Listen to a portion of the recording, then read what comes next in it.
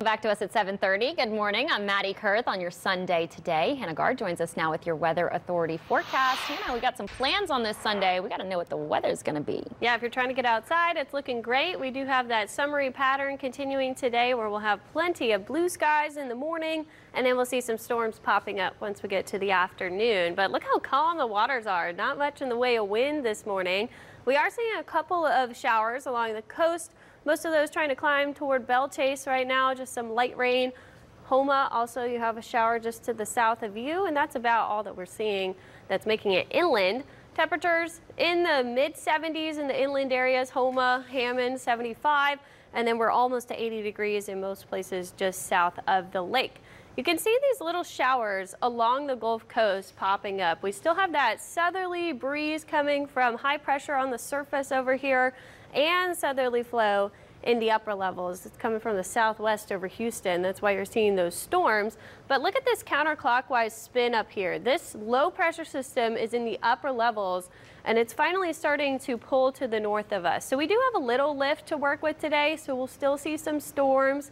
Once we get to the afternoon, a couple of them could have a lot of lightning with them. So that's what you'll need to watch for if you have outdoor plans. It'll help to keep the temperatures down slightly. We'll still see just those low 90s, not seeing anything too crazy with the high temperatures. But we've had plenty of rainfall this month, so the temperatures have stayed lower. We're almost 5 inches above where we're supposed to be for the month of July. We've had plenty of rain. We are going to enter a drier pattern. Notice today we still see some storms. The coverage is not as bad as it has been. We could see some rain come by on the North Shore in the evening, but not really storm activity. And the flow definitely changes tomorrow. Notice there's not as many clouds, especially in the upper levels. These storms are popping up along that lake and sea breeze. And same thing on Tuesday. The clouds even start to come from the north, which is a much drier flow than that southwest moisture conveyor belt that's been going on. So we're going to see a change, more sunshine, but with that, the heat is building. We still have that summer pattern though, so we could see a few storms each day, especially in the coastal areas, but they're going to be much fewer and far between than what we've been seeing. Water vapor, you can definitely see this swirl. Notice it's wrapping up and starting to move up towards St. Louis. It's moving over high pressure right here. That's this clockwise spin. That's going to push it up and over to the east coast. As this high builds, we're going to see a lid put on that convection or storm activity, and it's going to be a lot drier. Notice how large this high pressure system is by the end of the week. So temperatures will go from around normal, low 90s, to slightly above normal in the mid 90s through the end of the week. And the rain chances where that high pressure is over to the west in the southern plains going to be very low, especially compared to where the low pressure is on the east coast. So we are going to have a much drier pattern. You can anticipate some more sunshine than what we've been seeing.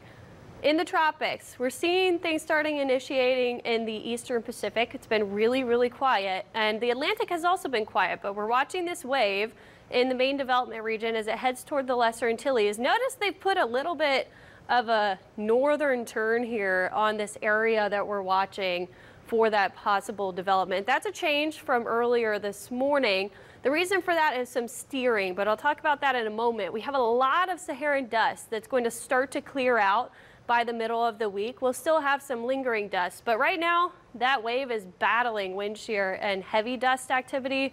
As it moves into that area of lower dust and a more conducive environment, we could see that tropical development near the Caribbean by midweek. Here's high pressure. That is what's going to steer that system, and we also are tracking a low over the east coast. So that'll be the ultimate direction of this tropical system, and that's in the long term, the first week of August as we head into about the end of next week. Next weekend, we will be closely monitoring that, but right now, not an imminent threat to the northern Gulf Coast, just something to keep an eye on. We have a very summery pattern ahead where we're tapering off on the rain chances. So we don't mind that heat dome building too, because if that low pressure stays over the east coast, that is going to be a more favorable steering pattern in the tropics. Yeah, a shift in the skies is welcome, I think. People are getting tired of that dreary weather, constantly overcast. We want to enjoy the last little bit of our summer at least. Yeah, hopefully the kids can get out there before they go back to school. That's right. And you know what, Hannah, most of the schools in Jefferson Parish